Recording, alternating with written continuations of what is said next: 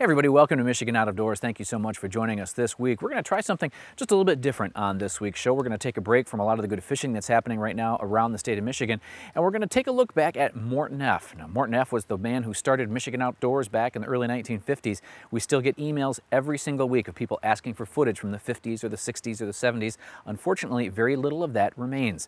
What we do have is a few stories that we wanted to share with you about Mort Neff, about the beginning, the origin of Michigan Outdoors television, and sometimes by taking a look back at our history, it does help us as we move forward. So on this week's program, we're going to take a special look at Mort Neff and the beginning of Michigan Outdoors. Lots of good stuff on this week's program, so you stay tuned. I'm Jimmy Gretzinger, and it's time for Michigan Out of Doors. From the first spring rains to the soft summer breeze, dancing on the pine forest floor, the autumn colors catch your eyes. Here come the crystal winter skies. It's Michigan, Michigan Out of Doors.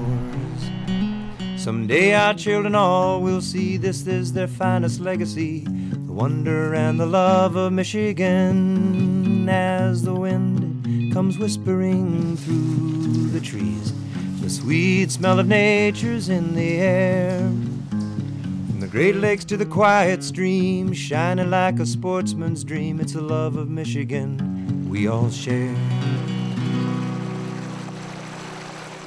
Michigan Out of Doors is presented by Greenstone Farm Credit Services, making recreational land ownership possible across Michigan and northeast Wisconsin. Begin your land financing journey at one of Greenstone's 37 locations or visit greenstonefcs.com. By Rosie Brothers. Located in Dryden, Michigan, Rosie Brothers has been serving Michigan for over 40 years. Specializing in outdoor needs, Rosie Brothers features Kubota tractors and equipment for use in farm, home, or commercial needs. On the web at rosiebrosinc.com. By Country Smokehouse, offering a variety of meat products. Country Smokehouse is located 3 miles south of I-69 on M53, just south of Imlay City. Country Smokehouse is a meat processor, a butcher, and a destination for sportsmen. We all have one, that perfect spot. A special place we go to smooth out the ripples of the day. Our perfect spot is calling. Our perfect spot is pure Michigan. Your trip begins at michigan.org.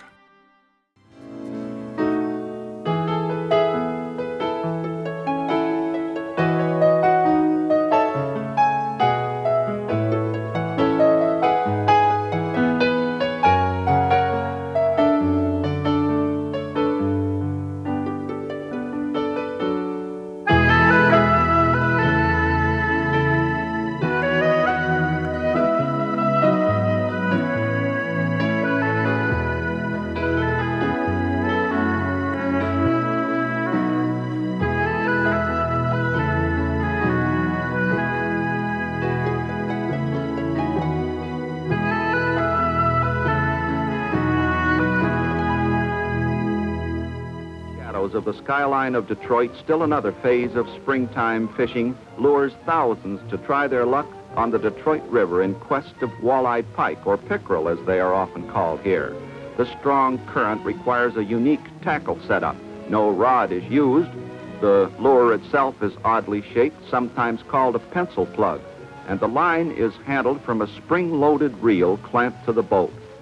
A sinker of a half-pound or more is on the end of the line, and above it leaders from 12 to 40 feet long stand out in the river current. With the sinker bumping bottom, the line is chugged by hand to impart action to the lure. A fine touch is needed to feel the strike of the fish, and as the line is taken in, the automatic reel gathers it, and these Detroit River walleyes run to a choice size. Both the Detroit River and the St. Clair River from Port Huron to Algonac are favorite sites for this sport, and by late May, the run is normally at its peak. While walleyes of 12 and 15 pounds are taken every year in Michigan, the average in these waters is smaller, but choice for food.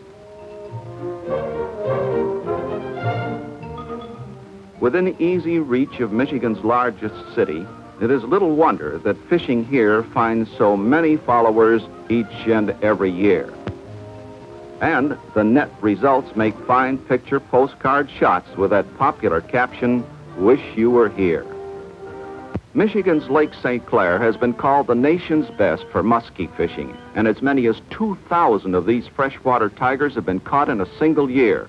Solid wobbling plugs or big spinners, whichever you choose, both must be preceded by powerful swivels and a heavy sinker to take the line down while trolling.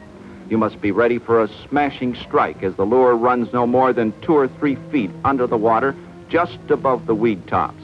The drag is set carefully now, and often a fish will strike only a dozen feet off the stern.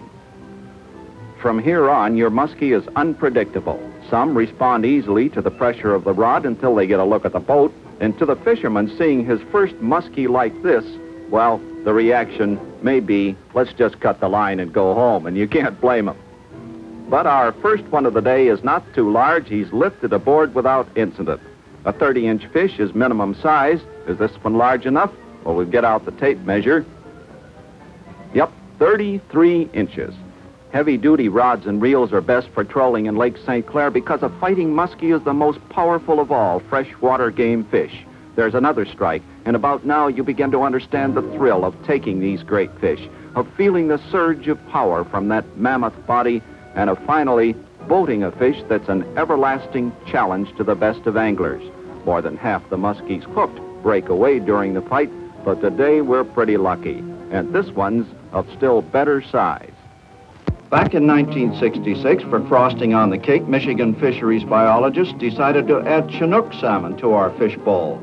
These were planted as fry only a few months old, mostly in the Muskegon River. After a 3-year feeding spree in Lake Michigan, the Chinook, or king salmon as they're called on the West Coast, returned and things began to happen. Here at Newaygo, where an obsolete power dam partially blocked the river, fishermen of the big Chinook literally came face to face.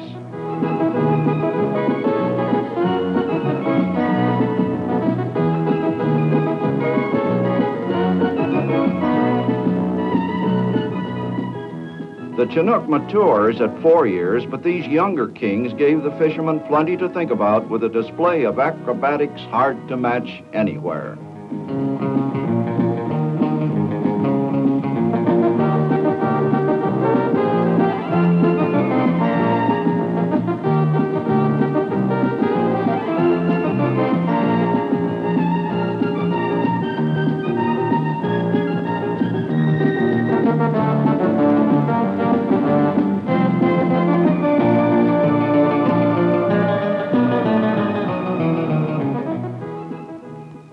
The fall of 1970 wrote the biggest headlines with the biggest fish. The mammoth 4-year-old Chinooks came home, some topping 40 pounds. A few were taken in Lake Michigan, with the male displaying the vast hooked upper and lower jaws characteristic of several species of salmon.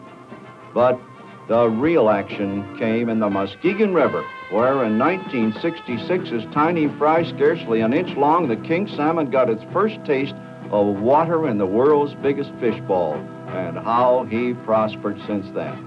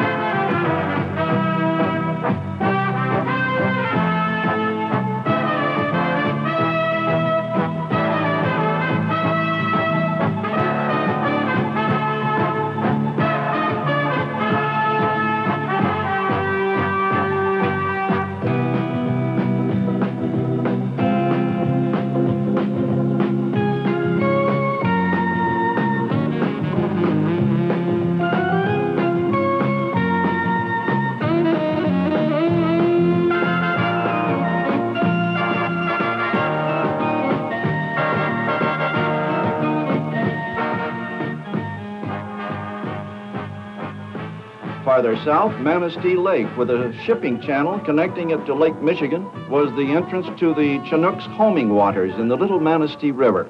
Here they ran the gauntlet as hundreds of small boats trolled tempting lures and baits of every description. Many an angler was actually towed around this placid lake by giant kings, and despite tangled lines and a compounding comedy of errors, the Chinook won the hearts of pop-eyed fishermen. setting spectacular records almost sure to be broken again and again in the years to come.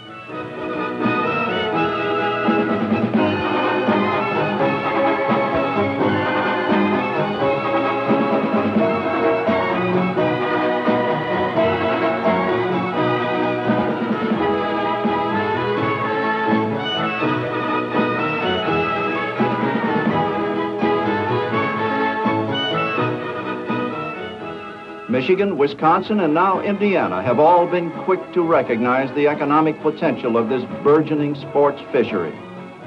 Municipal and privately owned launching sites are expanding, making it easy for the boat owner traveling from afar, perhaps, to find adequate facilities upon arrival at his choice of scores of communities bordering on a scene that truly challenges the imagination. Giant game fish by the million on easily accessible inland waters. The coveted Pacific salmon, both silvers and kings, now an established species in strange environment, living and growing at an astounding rate from planting stock only a few inches long to giants weighing more than 40 pounds. And in the selfsame waters with the salmon, the mighty steelhead, the lake trout, and brown trout thriving to produce the most fantastic story in the entire history of sports fishing. It's all waiting for you now in the world's biggest fish bowl. Well, as you can see, a lot has changed when it comes to gathering stories, the way that Mort Neff and Howard Shelley would do it back in the early 50s and 60s to what we do today, but some things remain the same, and it really gets at the heart of telling a good story. And in this next story, Mort's going to take us to the headwaters of the Muskegon River.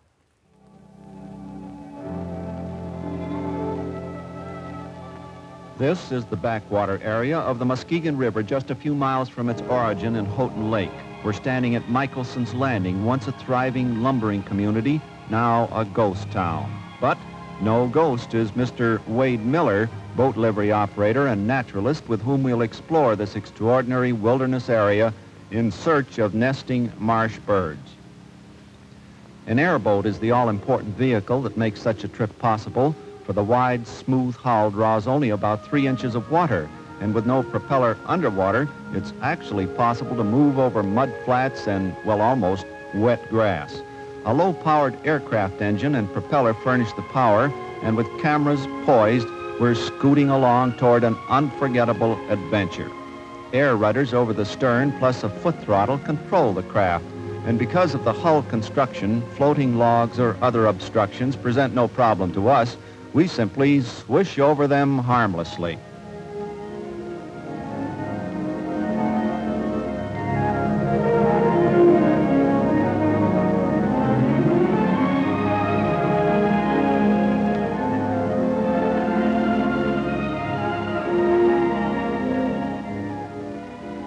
Great blue herons build huge high nests here annually, and now in July the young herons are pretty well grown, but they'll stay in the nest almost another month, perfectly contented to let the parents feed them day in and day out.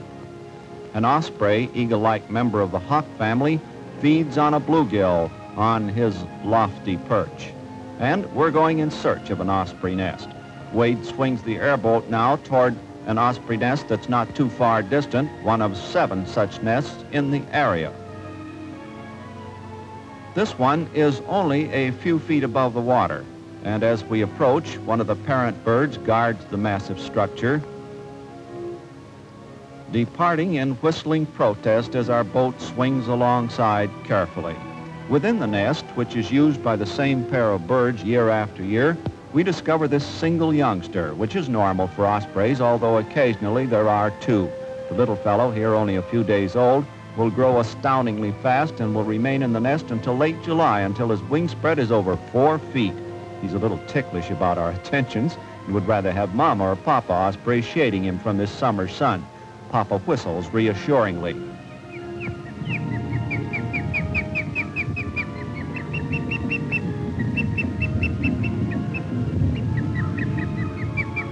Seconds after our departure, the adult bird drops back to the nest to check on the precious youngster, and as she comes in, we note a half-devoured bluegill in her left talon. Osprey are able to dive far under the water to catch fish, and some have been seen capturing a pike weighing up to 3 pounds or more. Miller visits these birds regularly, and they have become completely accustomed to him and to his strange airboat. About a mile to the north, the water begins to shallow somewhat, becoming typical marsh cover. Only an airboat could maneuver in such a spot where a scant 4 or 5 inches of water covers bottomless mud flats.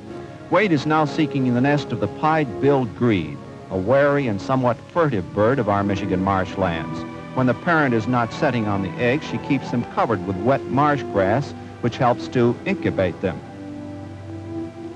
Now we move carefully, for within a few feet of the airboat is a grebe nest with an unhatched egg already pipped.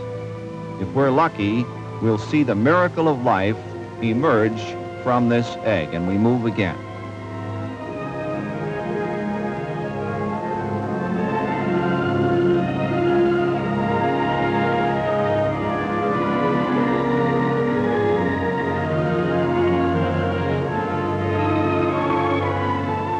Once out of the egg, the baby must move from the grassy cover to dry off. A matter of minutes, and he'll be ready for a swim.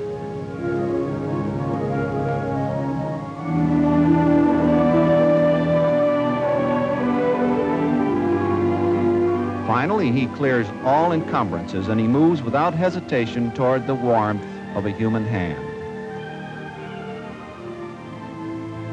Deep in the reeds, his recently hatched brother, dry and fluffy, floats like a little cork. The grebe is a very poor flyer, but a great diving bird, disappearing beneath the surface with incredible speed. Wade heads for another nest of youngsters now, and we arrive in time to find 3 of them still in the nest, and Wade Miller then turns to me and has a suggestion to make. Mort, see if you can call one of those baby grebes in. Oh, I never tried that, Wade, but here goes.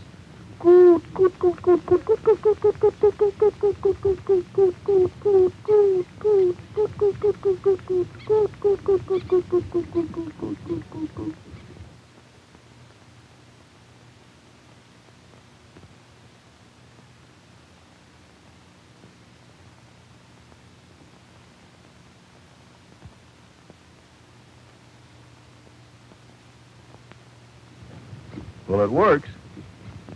Sure does.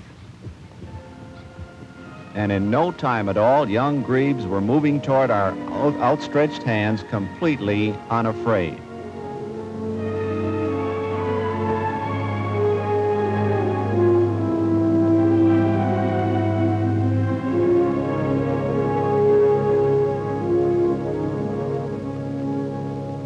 While we were able to decoy the babies to us by calling, were you to see these tiny youngsters in the marsh, you might also see one of the fastest diving acts imaginable, for the webbed feet of these waterfowl are so far back that they propel the bird almost straight down and nothing flat. The fact that the legs are so far back is a disadvantage because the grebe is unable to walk on land and has difficulty taking off on water. All this time we suspected the adult bird could not be too far away, and suddenly she was in sight. 2 babies were trailing her, and as we hastily sighted a telephoto lens in her direction, the young birds dove. We watched in the super slow motion camera in an effort to slow down her dive, but as if by magic, she was gone. We're off again now toward a remote area, the airboat picking its way through channels to avoid actual nesting places. Miller edges toward cattails, points to the swaying reeds, a long neck with sharp bill straight up, and yellow eyes peer at us. And this marks an adult least bittern crouching in the cover. She is on her nest guarding 4 young bitterns no more than a few days old. Under such circumstances, a bittern will fight off all intruders, and it's best not to get too close to that needle-sharp bill. The tiny bitterns, imitating mother, strike forward at some uncertain enemy.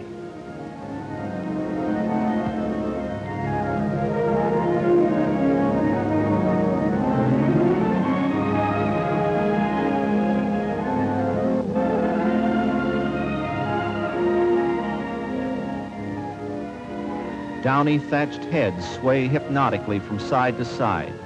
The adult bird is extraordinarily handsome, with a purple cast to her wings blending into a marsh brown. Wade reaches for one of the youngsters as I divert her attention. The least bittern is the smallest of the heron family. Although it is a poor flyer, it does migrate each winter to Texas and the Gulf states. This one looks at us curiously, showing no great fear and probably enjoying the warmth of the human hand, a rare picture of a bird not often seen in Michigan. And so, for now, our exploring has ended in the great backwater country of the Reedsburg Dam at Houghton Lake. Wade Miller has taken us into a wonderland of marsh birds, a wonderland where the giant osprey is lord and master of the skies. And now is the time for you to visit our wonderland of marsh birds in Michigan Outdoors.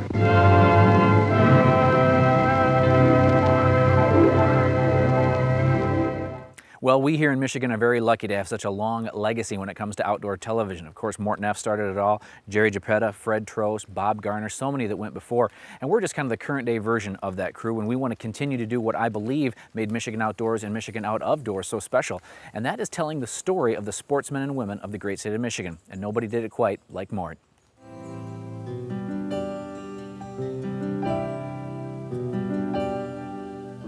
He was real versed in electronics.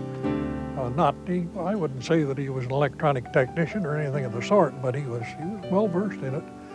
And he thoroughly enjoyed ham radio, thoroughly. He spent hours on talking all over the world, as well as I did too. Of course, most of mine is on voice. I do some CW, but most of it's on voice. He had wires strung up all over the place, and he was quite a man to say, well, I don't need an antenna built for that particular frequency. I can string up a piece of wire, use my tuner, and go anywhere I want to go.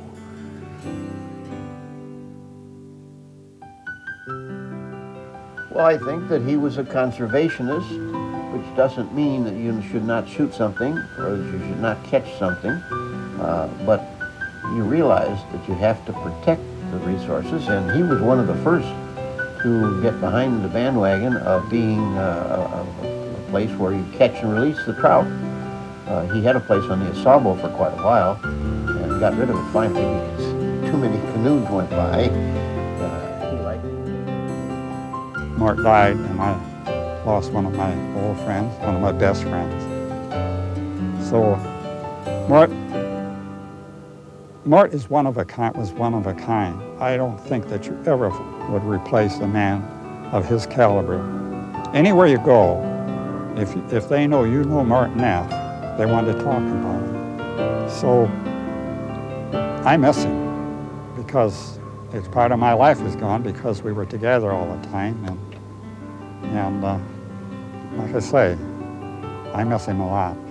And as long as I live, I shall remember this statement he made about me, which I'm very, very proud of, and I'm not ashamed to make the contents available. He said, you know, Howard Shelley has always been my best friend, and he still is. Now, I cherish that, always have, always will.